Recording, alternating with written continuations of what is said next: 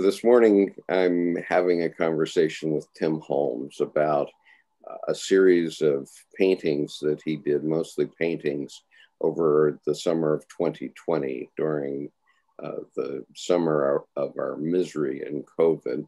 And so I wanted to have Tim talk about these pieces and what they mean to him, and I'll talk about what they mean to me.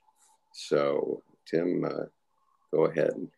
Well, first of all, it was really over the course of the whole year, 2020, this pandemic, and that in conjunction with all of these other crises, like the democratic crisis of having this authoritarian figure in power, and the rise of QAnon and the sort of bizarre turmoil that happened as a result of the Black Lives Matter protests, where people out in the streets saying, "Hey, we're abusing parts of our community," and the response to that was really vitriolic and very embarrassing, I think, for America. And so all of this stuff at the same time just made me feel like the whole world was topsy-turvy. And it reminded me of this amazing adventure I had when I was in my early 20s.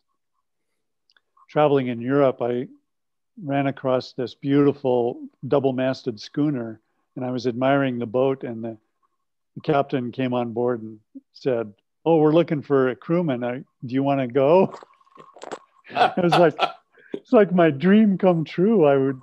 I just absolutely love that kind of, that seafaring spirit. I'm a little bit of Herman Melville, I think, in my heart.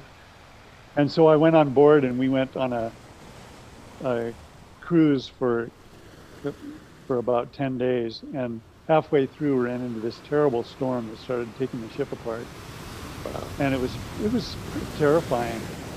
And anyway, this last year reminded me of that experience of being storm tossed on the water and not knowing if we're going to survive. And last year, I thought, well, this might be my last year on Earth, because this is before the vaccine was developed, before we had any idea that there was going to be a slowdown or the possibility of herd immunity or anything like this. And I've got a few health issues, and I thought, okay, maybe this is my time. And so I kept thinking about being cast adrift on a stormy ocean, and how absolutely up in the air everything is. You just have no idea how worthy the craft is, how big the seas are going to be, how far away help is. And so all of these feelings came flooding back in terms of these images of deluges and floods and huge waves, and I had to keep repeating this image over and over and over just to exorcise those feelings. And I don't know how many I did, maybe close to 100 images, I guess. Wow. And about 25 paintings, probably. Uh-huh. So you want to show us some? Sure. So, I thought I pulled this up. Okay, this is the one that grabbed me right at the beginning, and it really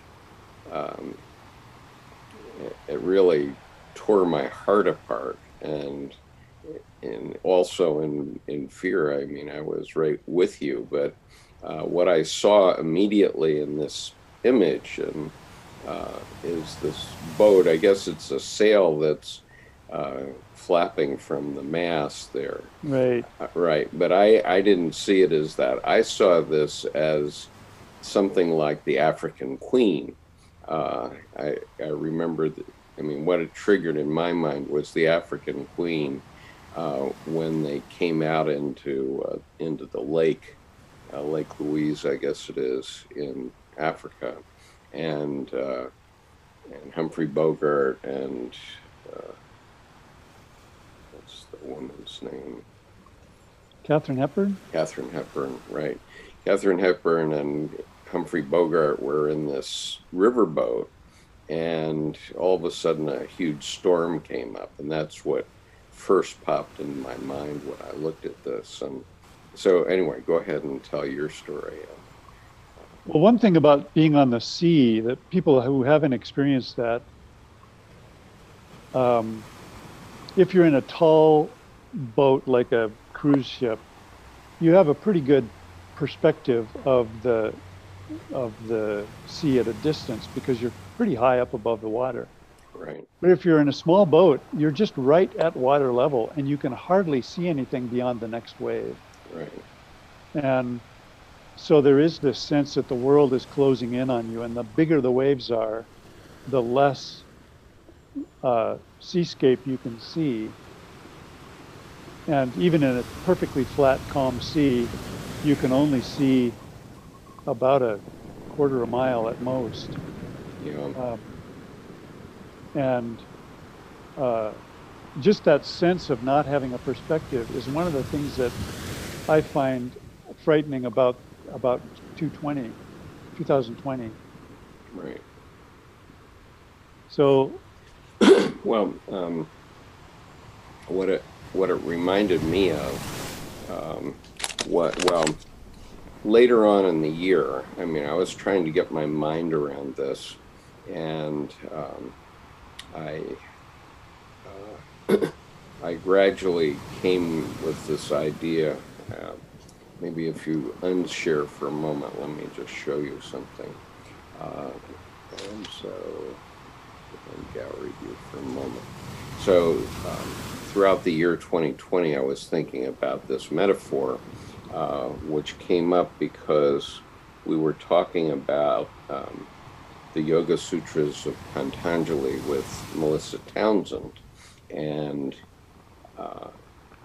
she had done a painting of every verse, and the first painting is spilled milk, in the very first painting in that series that she did. And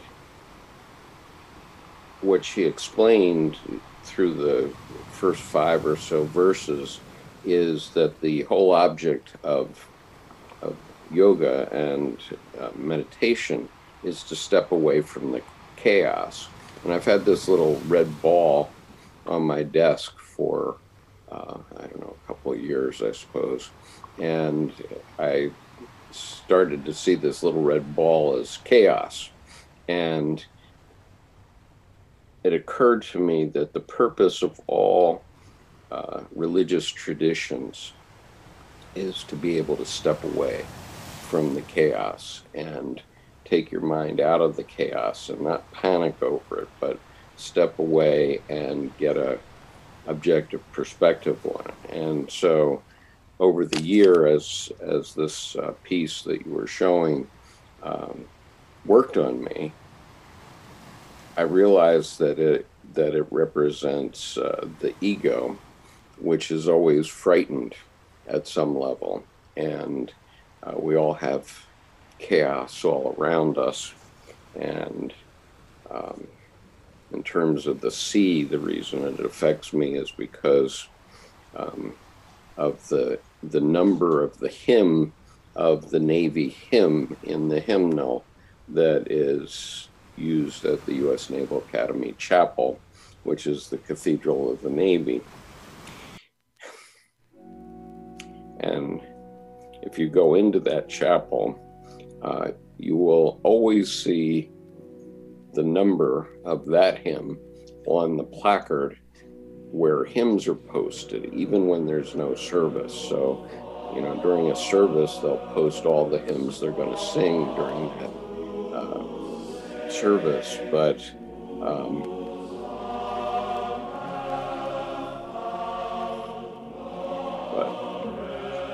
when there's no service, they take the other hymns down, and only that number is there, and the number is 808, which for Jungians like you and me has very deep meaning.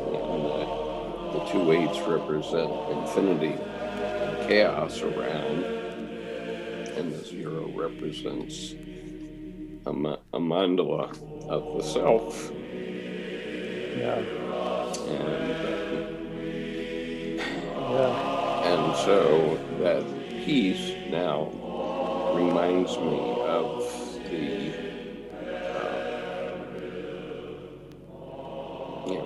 reminds me of all of our egos that are just at sea in the universe and trying to cope. But anyway, that's my little story about that. But it's still pulling at my heart. So anyway, I'm going to put you back on speaker view so you can go on. Okay. So I'll just kind of go through some of these images. This is kind of interesting. The one on the left is called The Narrow Path. I'll see if I can zoom in on it here. And it's kind of fantastical, but it's got this little suspended bridge with no railings, the kind that sways in the slightest breeze. And this again was a feeling of what that year was like. And the others, you can see a sea storm up here and this sort of terrible looking tornado kind of thing in the middle.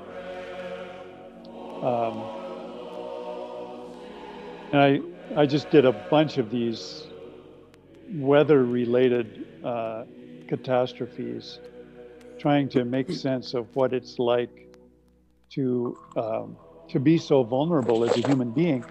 As Americans, we hardly ever have to put up with any kind of difficulties like this. We've become so inured to a lifestyle of privilege and ease that when the slightest thing goes wrong, like a temperature drop below freezing in Texas, it becomes a national catastrophe because people just aren't used to having to contend with nature. Right, and aren't prepared for it at all. Yeah.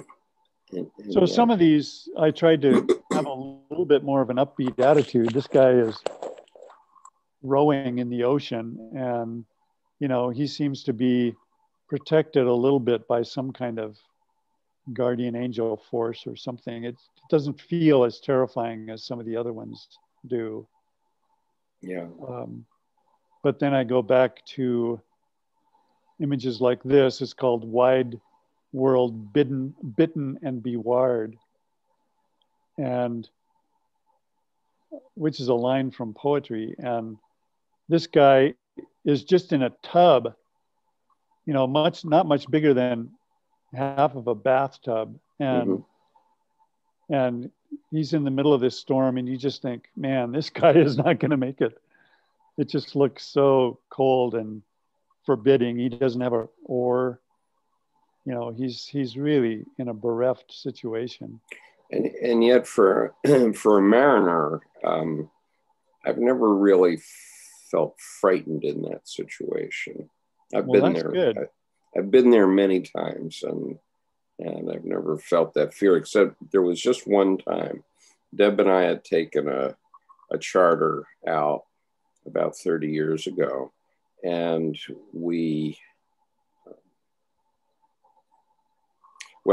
anyway, the last day of the charter, when we were to return the boat, we were on the other side of the Chesapeake Bay at a place called St. Michael's, and a terrific storm had built up. We had a 30-footer that we had chartered, just the two of us, and we had to get the boat back.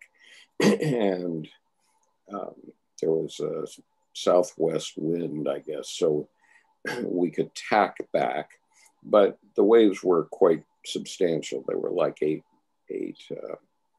feet waves. And of course, in the middle of the Chesapeake Bay, or not in the middle, on the eastern side, there's a ship channel where the depth is 100 feet. And that has been dredged out over a couple hundred years probably. And there's quite a lot of major ship traffic through that channel, which is not that wide, but I would say it's a couple hundred yards wide easily.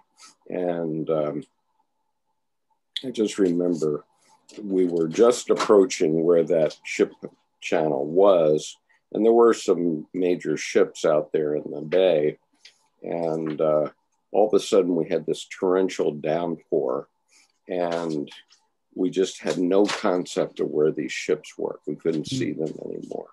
And, you know, there was nothing to do but just plunge through it and get through it. And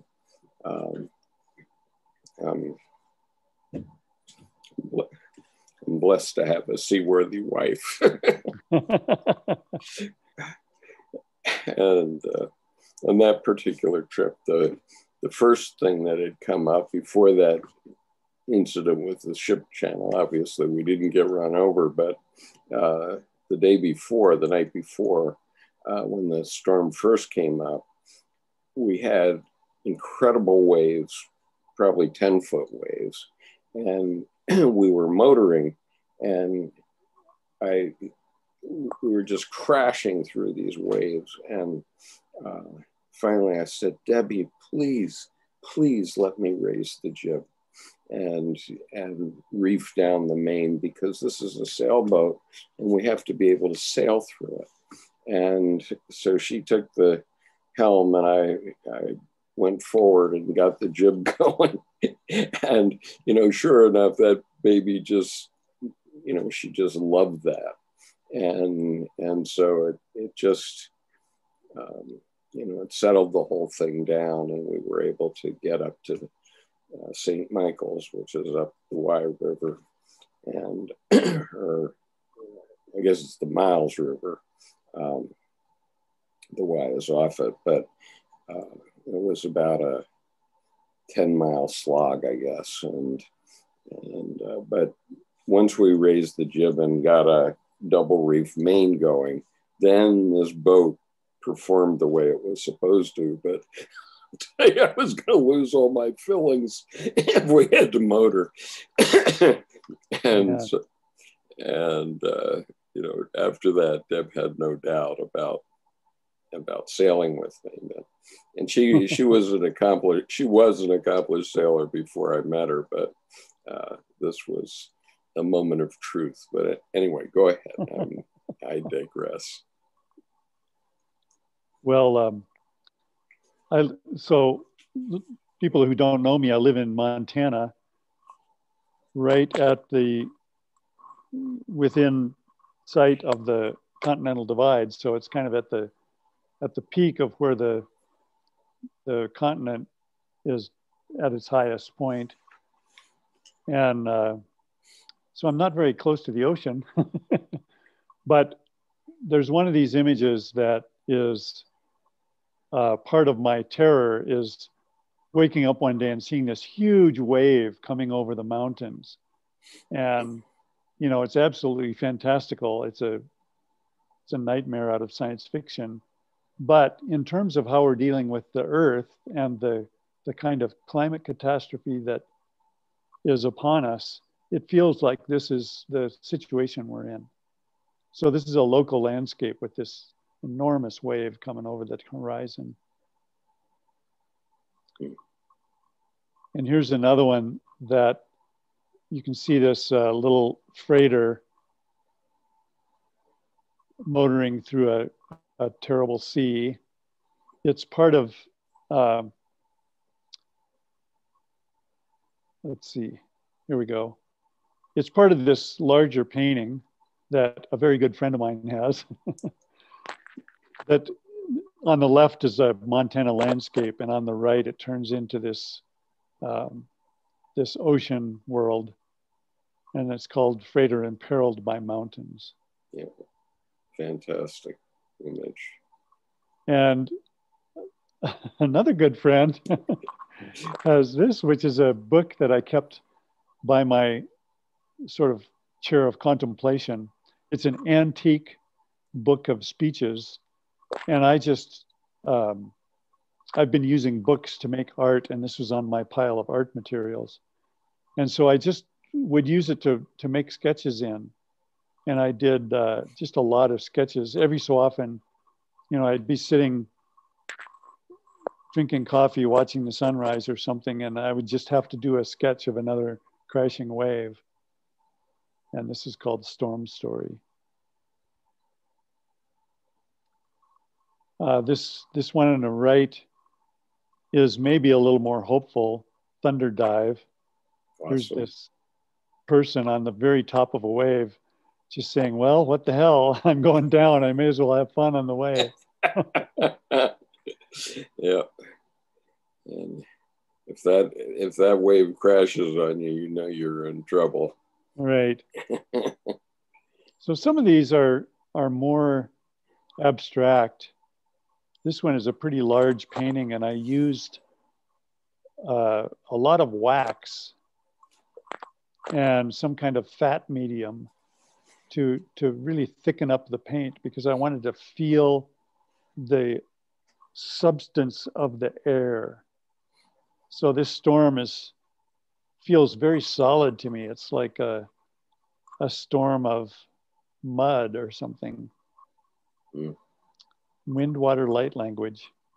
Yeah. And this is one of my favorites. It's called The Floods Clap Their Hands. And it's got these really pointy waves that to me is kind of not a naturalistic view, but more of a mythical view, as if I'm imagining the story of my great-grandfather's adventure. And so it doesn't feel quite as perilous, but you know that the person who experienced it felt it as perilous. Yeah, definitely. And there's two figures in the boat. One of them is really bailing like mad, and maybe the other one is just saying, well, it's beyond hope. And he's just kind of sitting there, which is, again, how it feels like with the attitude toward climate change. Yes. Yeah. Some grievance from our heart to tear. This is one that feels very cold to me. It's oh gosh. It feels like icy water. Yeah. And here in the background, you can barely see this figure with his arm upraised. And these guys with a broken mast, and they have foul weather gear. So obviously they were ready for a storm, but who knows if they lost this guy or they're just finding him in the sea or what the deal is. Yeah. Well, if you fall off a boat at sea, you might never get back to it. Yeah. Definitely. I mean, there are plenty of cases and things like the Volvo around the world race used to be called the Whitbread, where people have gone over the side and they just can't get back to them. When you're 1,000 miles from shore, you're not going to swim it. Well, I remember reading the account of a guy who was doing some fishing in the South China area, Indonesia or someplace. And he talks about leaving the boat and diving down to the bottom to fish or look for shells or something. And if you come up and you're very far from your boat, you're in real trouble, because if you're 50 feet from it, you can't see it because of the waves. Right. And it's terrifying. And you have to kind of try to swim in a circle and look for the boat. And it could be, 50 feet away. Yep. It's just, it's a very, very different world. Yep. I took a woman friend of ours sailing in I forget what kind of boat it was.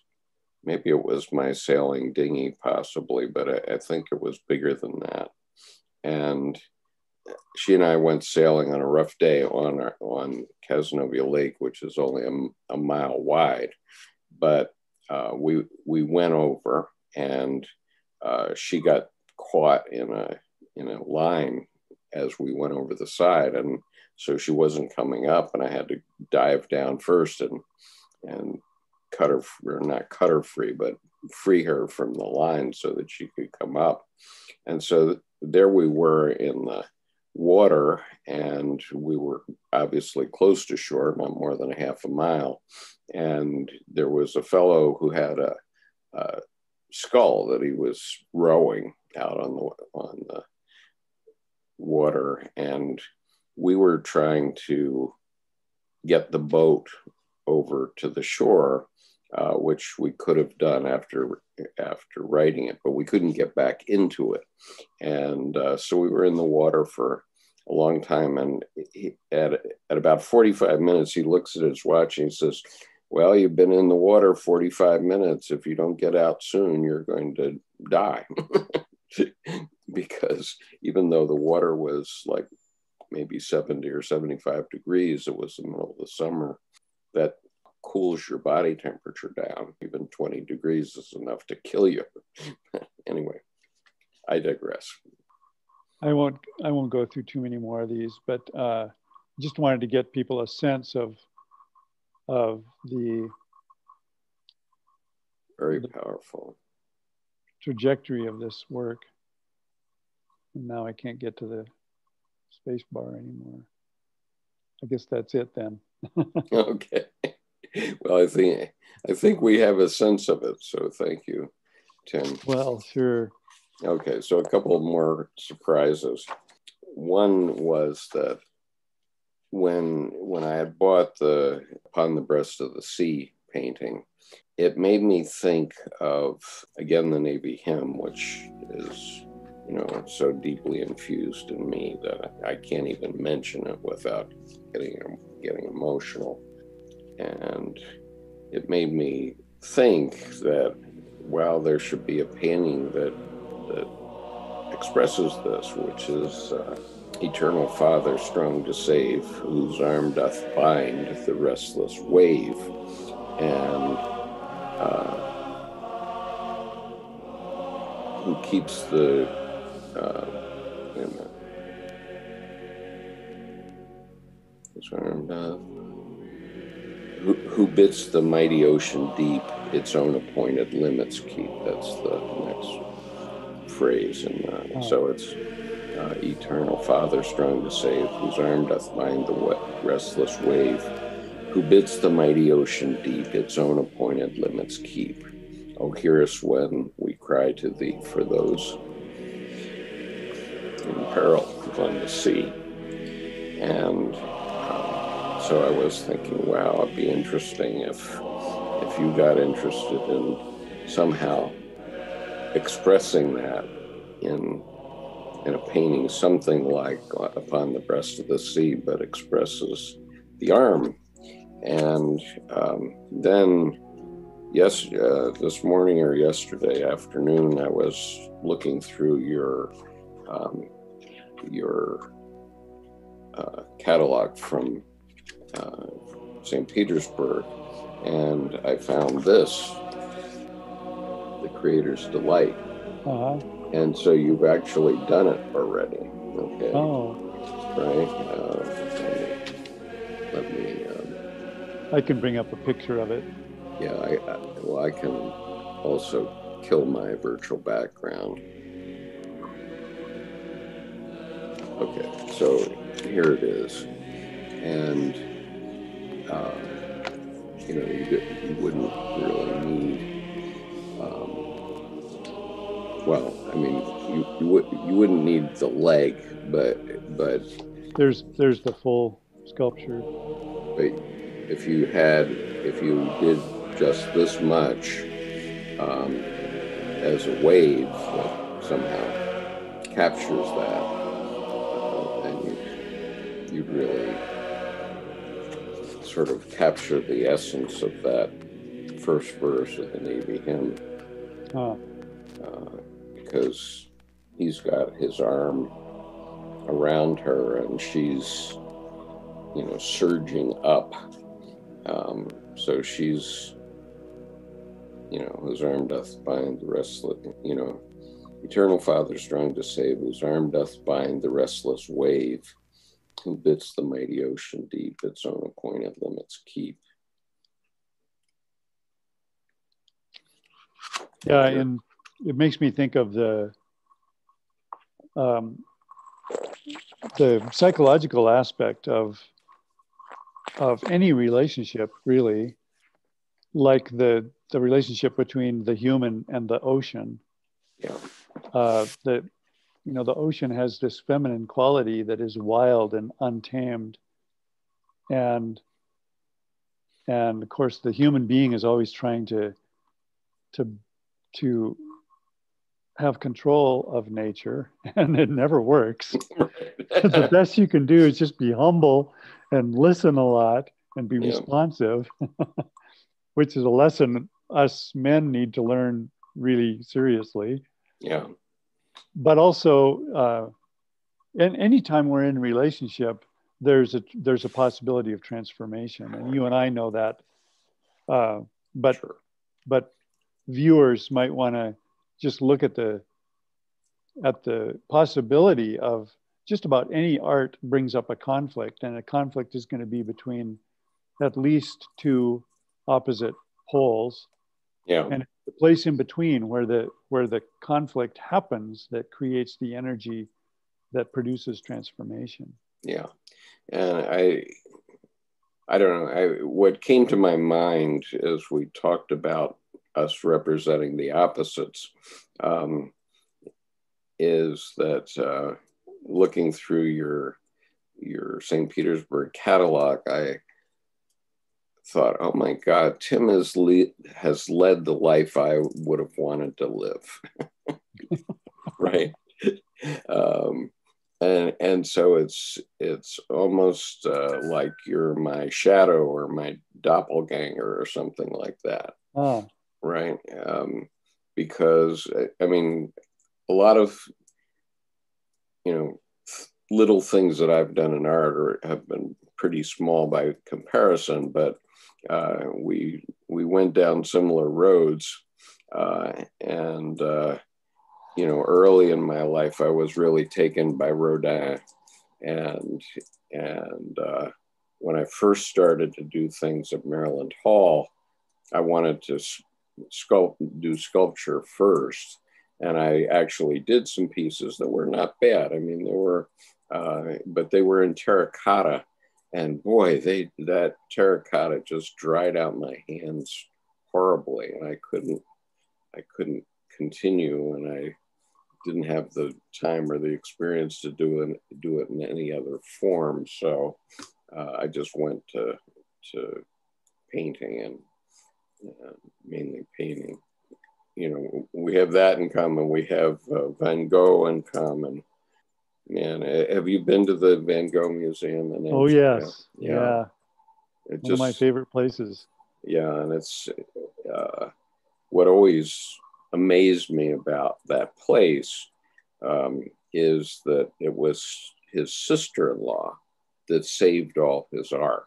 Yeah, and he had died at age 37, and Theo had died 6 months later. His brother died 6 months later, and she was left. And the only thing she had, and this is in the mid 1890s or early to mid 1890s, there were no automobiles, but she had 1,000 pieces. She had 1,000 paintings by Vincent. And she just loaded them up in a wagon, I guess, and took them around Europe. And we have her to thank for opening that art up for us. And wow, just amazing. I mean, it's amazing to think that it could have been lost. It makes you wonder how many artists are out there whose work we did lose. Yeah. Right. Incredible. Right. Well, speaking of Vincent, who's one of my favorites, he's had a great influence on me, and I'll share one last painting before we go. Okay. This is called "Don't Be Afraid." Can you see this? Yes, yes. And it's full of color and light, and even though it's a stormy sea, this guy seems pretty confident of himself. Right. And this is how I exited the year, really, feeling like, okay, we've got a vaccine coming, we've got a new president that takes us seriously, we've got a public that is somewhat humbled and educated about the experience. I think we might make it. So yeah. This is obviously feels a little more hopeful than some of the others. Yeah, surely, and I definitely see the Van Gogh influence here. Magnificent. Anyway, peace. Take care. All right, thanks. Bye-bye. See you later.